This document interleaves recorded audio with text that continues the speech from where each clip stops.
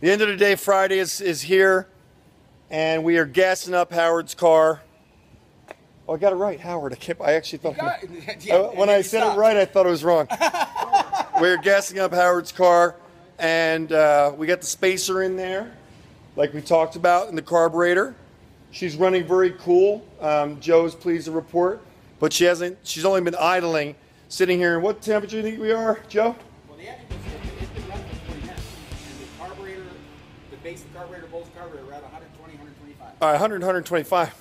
It's like almost 30 degrees difference. All day long, 30 degrees difference just sitting here idling. So we're very pleased, and we're going to just drive her so I can put the stamp of approval on her, and I'll call Howard, and I'll say, come take her.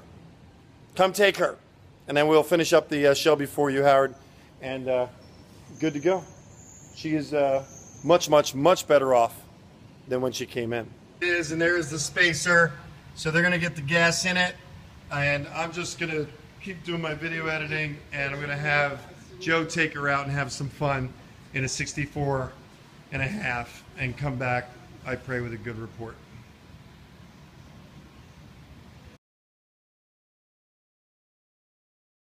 We are back, and she is running cool, correct? Yes, we never went past midway. That's all I wanted to hear. Now, we do have a situation, just because we want to mention it, it should have a loose converter or a stick shift on her, because this engine is a Ford Racing crate motor similar to that one over there, Peter's, and we set it up with the converter and the transmission to the engine. This obviously was not. It has a lot of camshaft in it.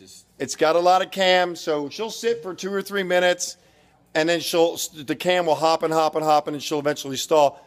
That's the way she's designed. It didn't stall on me. Like I said, I come to a light and I put it neutral. He's a bit of a perfectionist, and he wants to make sure it's right. So it's our job to educate. So I'm going to call you, Howard, and tell you this car is ready to go. We got the cooling issue done. We did the carburetor, was a big part of it, with the fuel getting too hot. So we're very pleased to report that your car, dun, dun, dun, the 64 and a half, dun, dun, dun, is done. Check.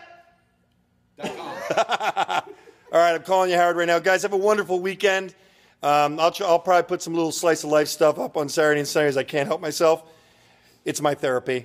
But have a great time. We appreciate you. It's been a great week, a very productive week, a lot of wins, and just a lot of challenges that we have overcome. And I'm just pleased to report that it's been a fantastic week over here at Mustang Medic. I hope you guys are having a great time too. Enjoy your loved ones. That's what's important. Be safe. Stay on the road. Keep the rubber side down. Happy Friday. And happy Friday.